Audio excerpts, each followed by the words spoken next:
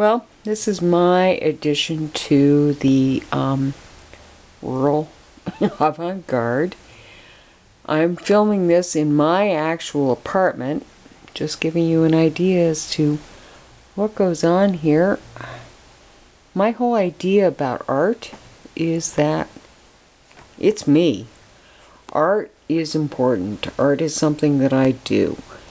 And because I live alone, and because my cat doesn't give me too much grief, I can pretty much live with art supplies.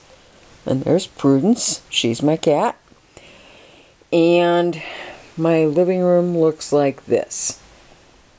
All I know is that I've always lived like this. This is my sister came to visit last summer and walked into my apartment and said, "Oh my God, it doesn't look any different than you did in college."